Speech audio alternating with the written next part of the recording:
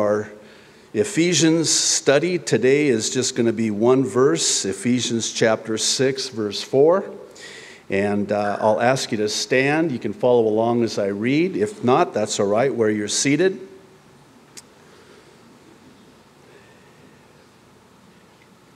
The Apostle Paul is writing by the Holy Spirit to the church in Ephesus and says, verse 4, "Fathers, do not exasperate your children.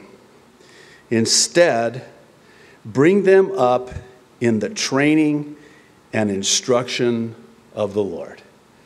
Would you pray with me? And we'll ask God's blessing on our time together in His Word.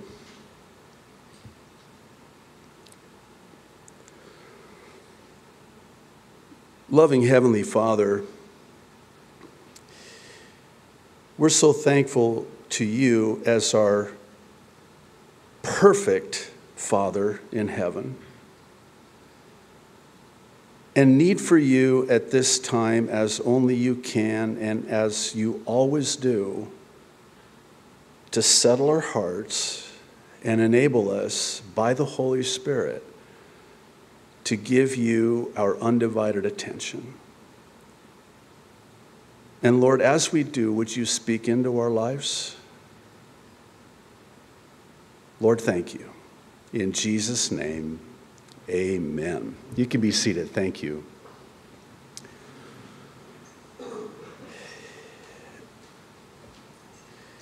I want to talk to you today about the difficulty of parenting. And this is one of those teachings where I'm going to have to ask you to be patient with me.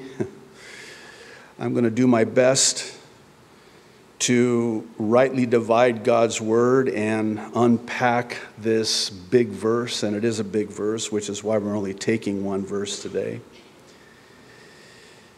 I think it's incumbent upon me, before we jump into this, to mention something that is very important at the onset, so much so that if you hear nothing else that I say today under the direction of the Holy Spirit, then you need to hear this.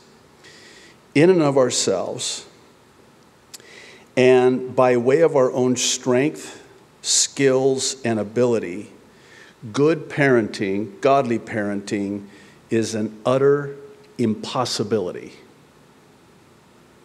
And it's for this reason that my sermon today, my teaching today, will not be riddled with parenting techniques, but instead point us to the wisdom of God's Word. And we have that here before us in this verse today.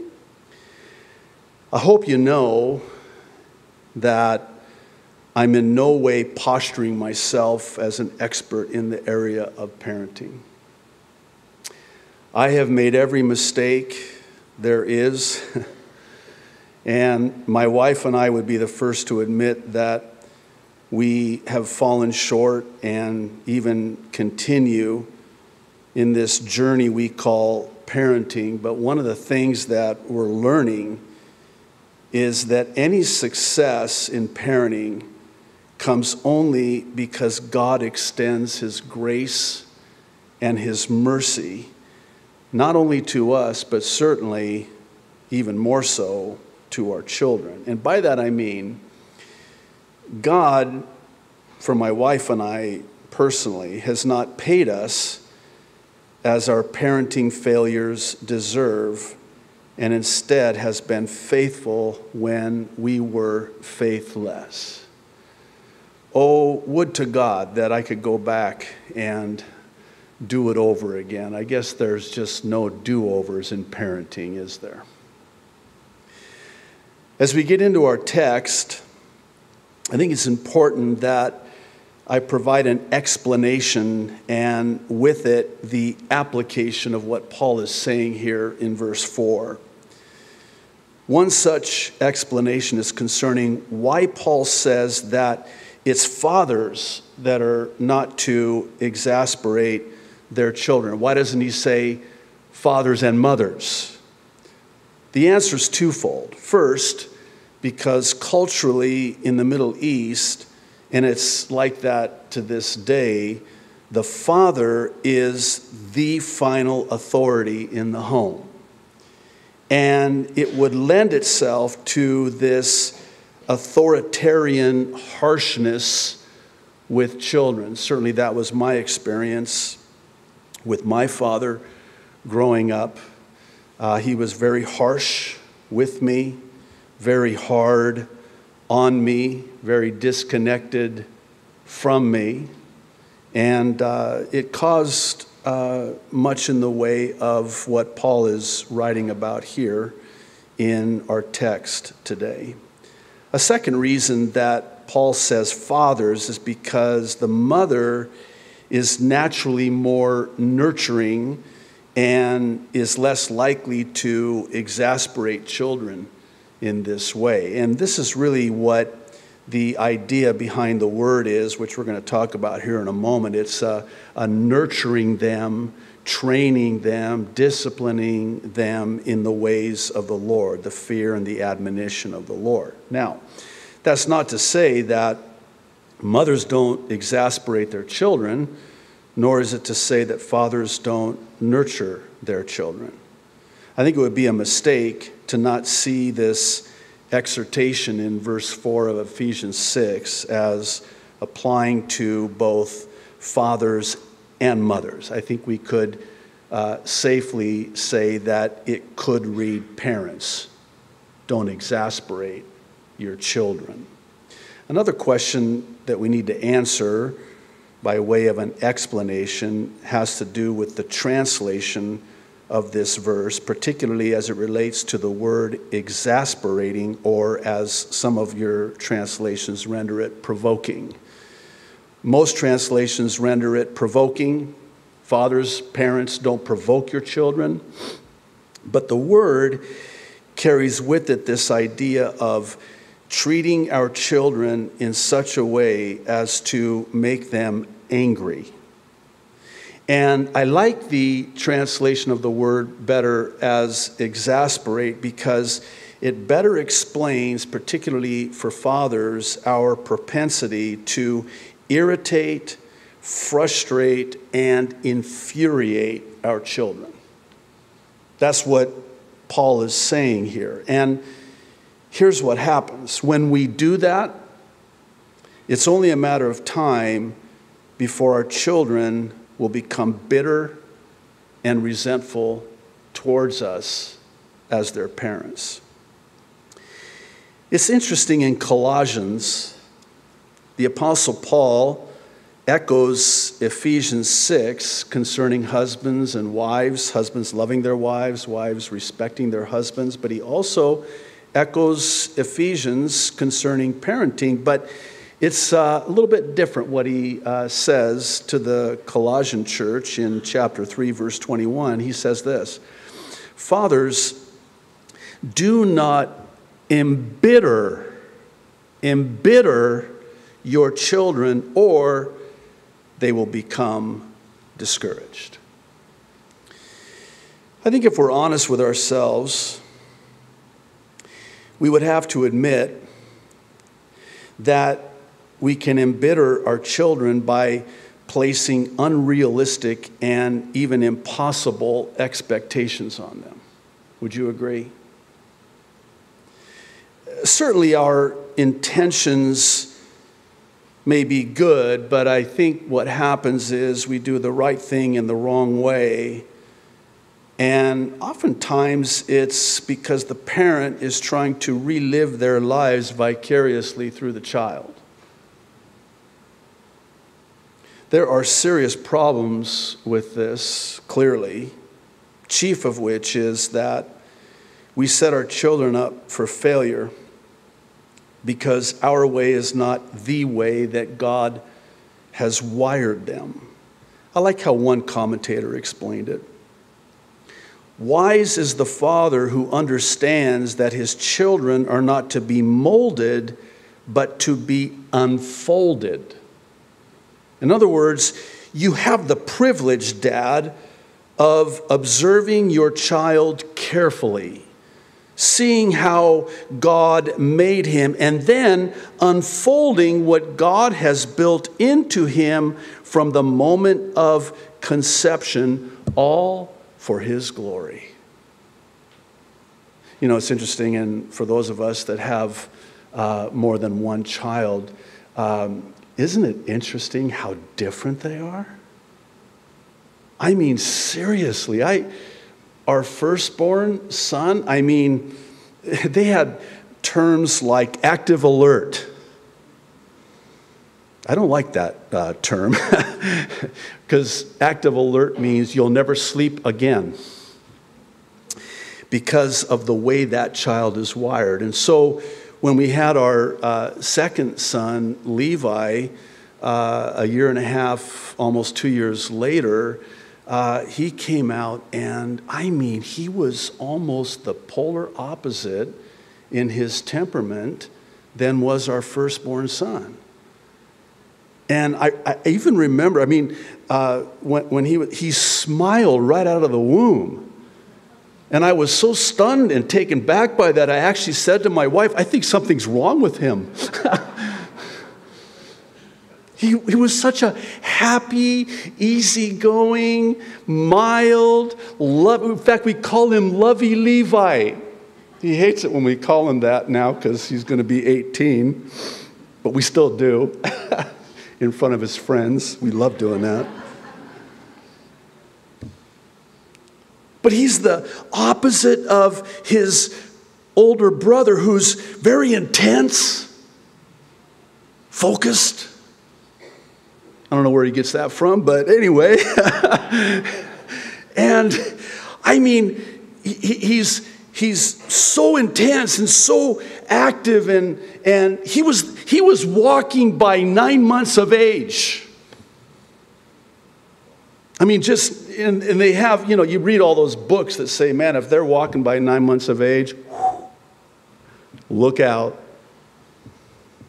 Well, I only say that because these children that God has given us are wired very differently. And this is why we have this proverb, this, dare I say, famous proverb in Proverbs 22, verse 6. You know it. Train up a child in the way he should go, and when he is old, he will not depart from it.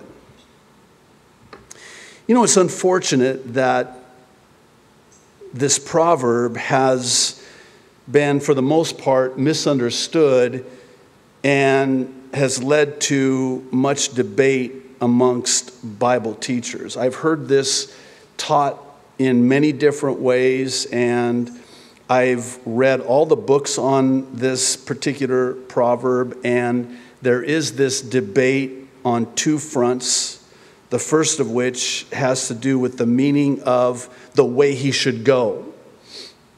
And then secondly, what it means when it says the child will not depart from it when they're old.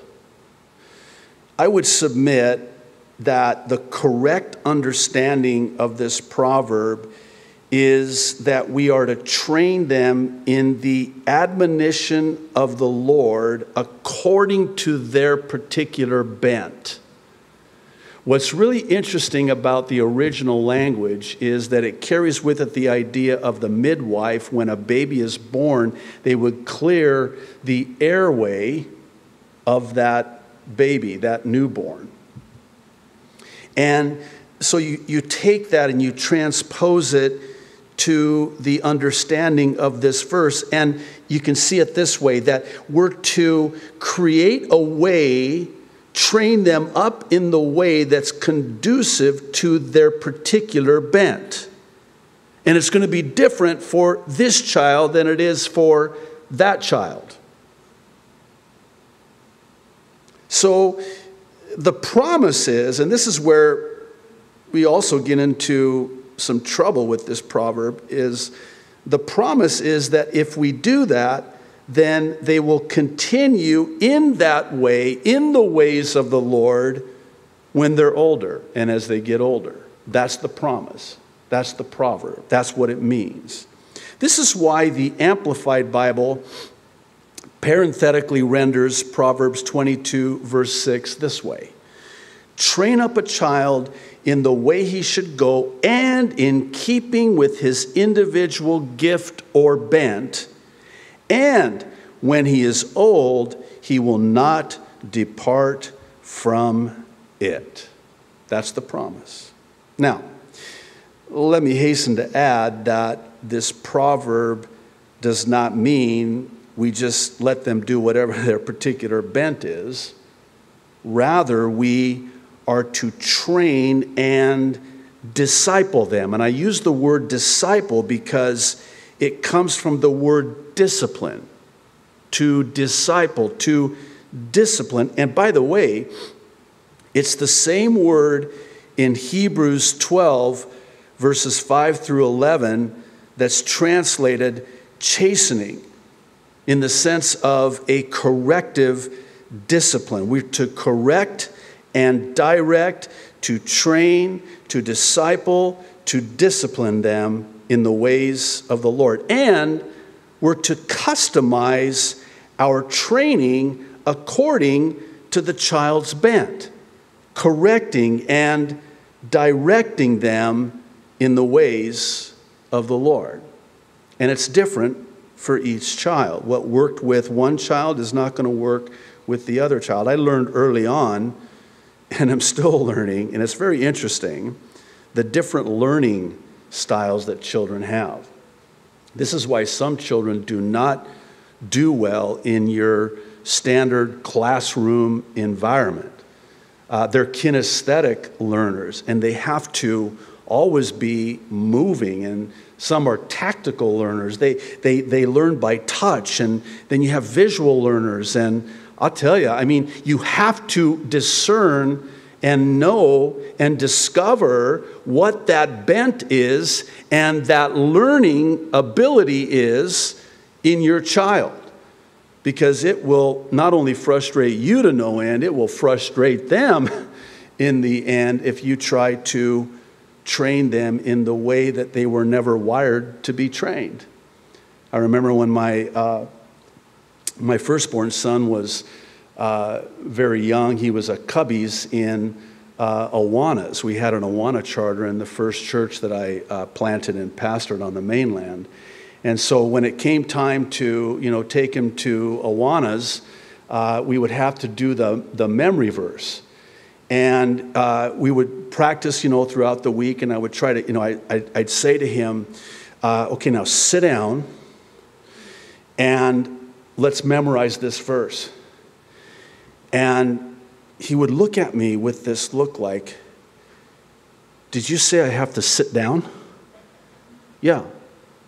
Sit still so we can memorize this verse. All he could think about was, you mean I can't move? No. Sit there and let's memorize this verse. Do you know that he never memorized a verse that way?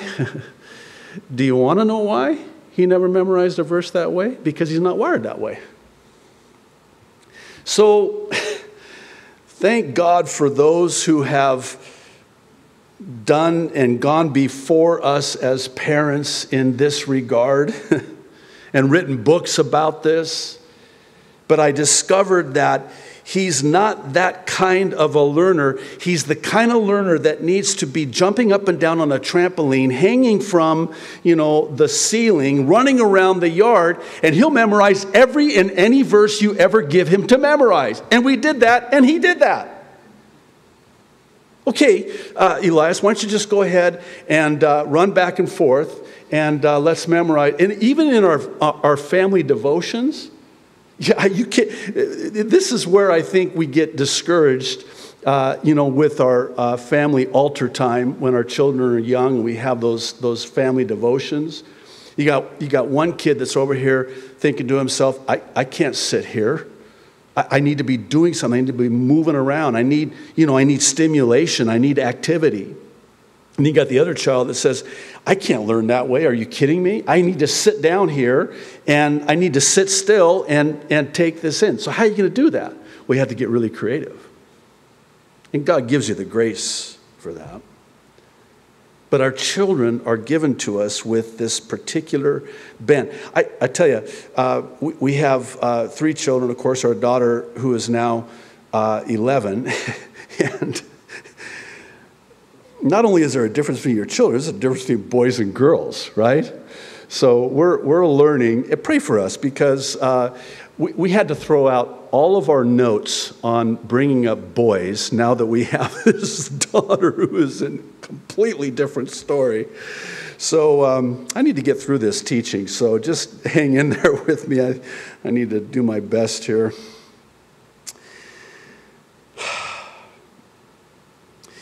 I think I'd be grossly remiss were I not to take the time to point something out here that's in the text, and it's this word instead. I want to draw your attention to this word instead. To me, this word not only provides the explanation, but it also provides the application, and I'll explain what I mean. Instead of pressuring and pushing our children to please us, we're to be training and instructing them to be pleasing to the Lord. Here's what's sad. Many a parent harshly demands perfection from their children, which will only leave them feeling inadequate and then eventually leave them feeling very bitter and resentful. And here's why. The child will see their acceptance solely based upon their performance. So in other words, they won't feel loved for who they are. Instead, they'll become discouraged because they're never good enough. And by the way, our children want to please us, right? So here we are demanding from them that they dance to the beat of our drums, so to speak. And we do err greatly because oftentimes it comes at the expense of what God desires, and that's that they be pleasing to the Lord. How many children will say of their parents, I just could never, it was just never good enough. I come home with B's, why don't you have A's? Come home with C's, why don't you have B's? This is never good enough.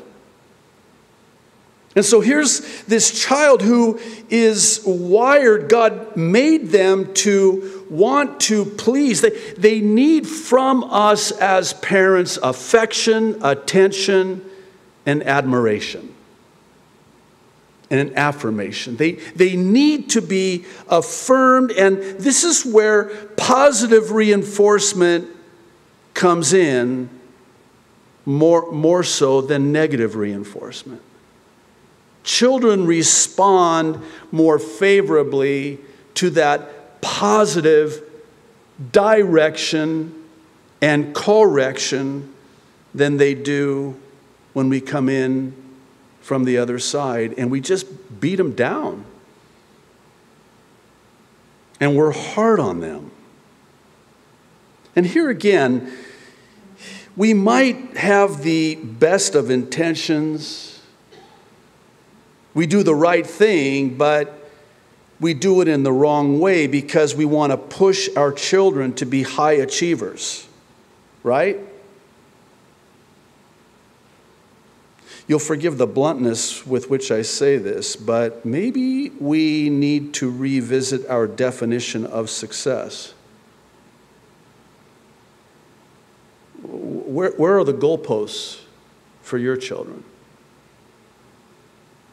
I mean, do you want them to be successful in life, become, have a high-paying career, a prestigious title. Okay, nothing wrong with that. But let me ask you a question, and it's a question that I've had to ask myself, especially with a son going off to college. What is my definition of success? Here's what the definition of success is. Are they walking with the Lord? Are they walking with the Lord?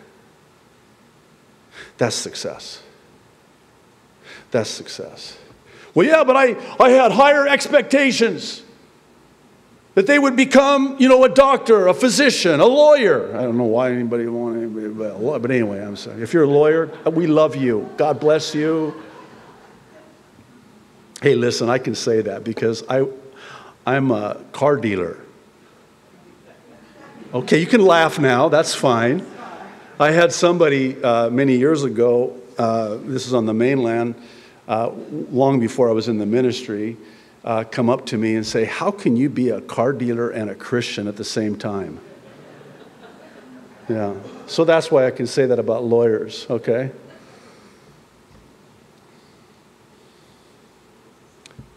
Maybe you have these expectations for what you want your children to become, but isn't it ultimately that they come to a saving knowledge of Jesus Christ? Is that not the definition of parenting success?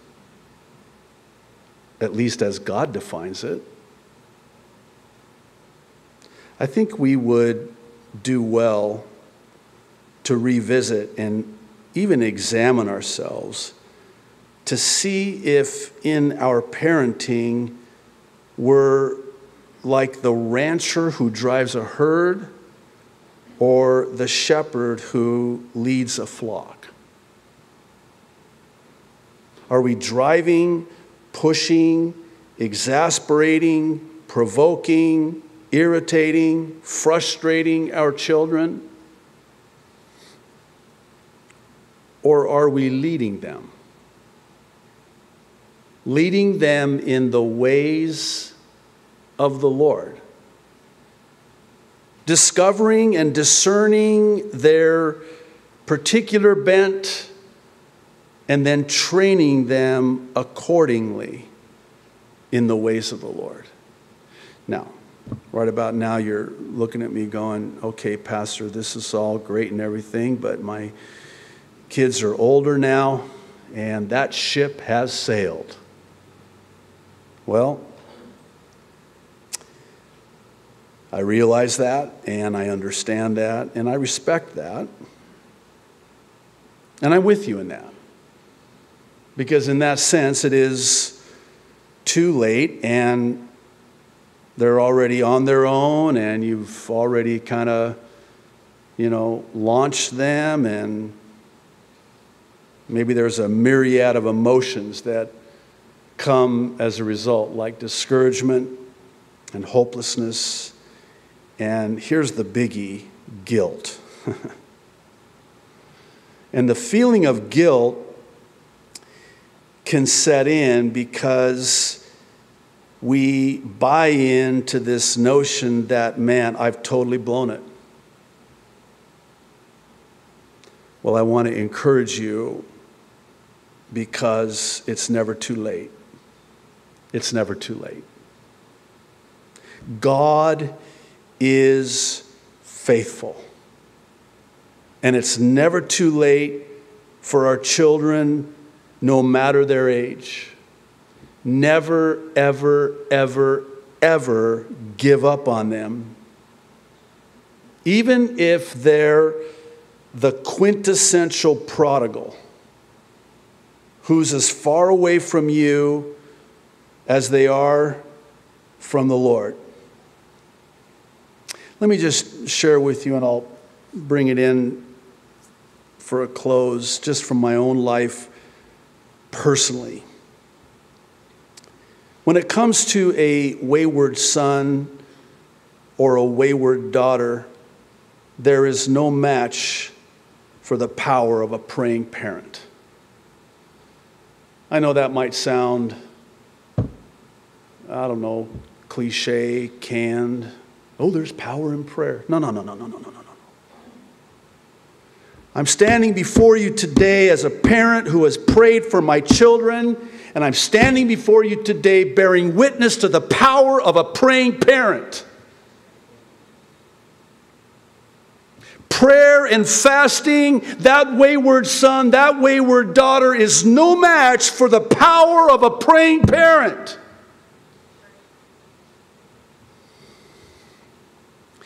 One more thing. I'm not angry. I know you're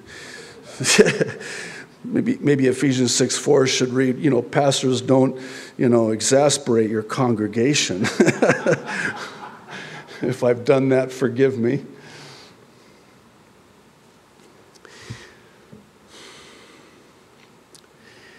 I don't know if it's possible to overstate this. And again, I'm just sharing from my own life, personally, my own experience as a father. First and foremost, by the way. And why I say that is because I'm a father first and a pastor second. I hope you understand that. I know I've shared this before. Maybe I need to share it again in the context of this teaching. But this church can find another pastor. My children cannot find another me.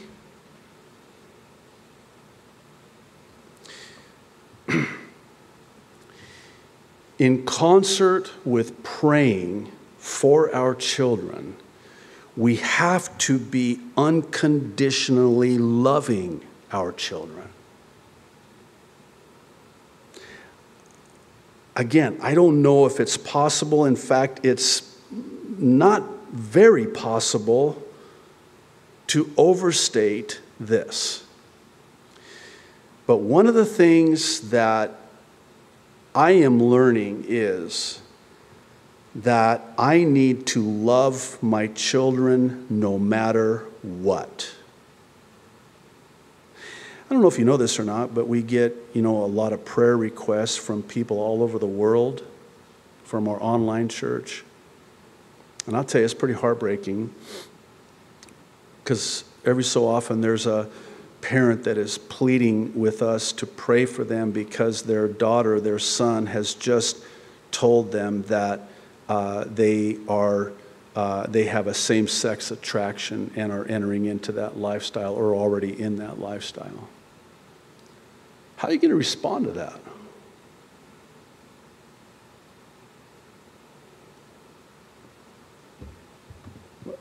How are you going to respond to that? No, seriously. I'm going to put a verse up on the screen, and I would really actually encourage you to write it down or even turn there in your Bible. It's the second part of Romans chapter 2, verse 4. And this is a verse that God has used in my life in a powerful way in my parenting. The Apostle Paul says that it's the goodness of God that leads one to repentance. It's the kindness of God, the grace of God, the love of God that leads one to repentance. It's when there's that unconditional love where you say to your child, I love you so much, more than anything. And we're going to get through this. I will never shut the door on you. I will never shut down on you. I will never abandon you. I will always be there for you. I will always love you. Doesn't mean that you loving them is not synonymous with accepting their sinful behavior. And I think that's where parents get tripped up. Certainly there is such a thing as tough love. But I think that sometimes the emphasis is on the tough and not the love. You'll melt your child's heart with the love that you have in your heart for them. That's the way God wired them. Love them and pray for them. And that's how I want to close. And again, I know it sounds like a firm grasp of the obvious, but I want to say to you that if you will pray for your children fervently and love your children unconditionally, you'll see the goodness of the Lord and the grace of God in their lives. Let's pray. Father in heaven, I thank you for your word, and kind of tough stuff today, but good stuff. Lord, I pray especially for any parent that's here today or even watching online whose heart is just so broken. They're so overwhelmed. They're so discouraged. Lord, I just pray that as only you can, you would strengthen and encourage and bless us as parents in this awesome privilege that is ours with these children that you've gifted to us. Lord, thank you. In Jesus' name, amen.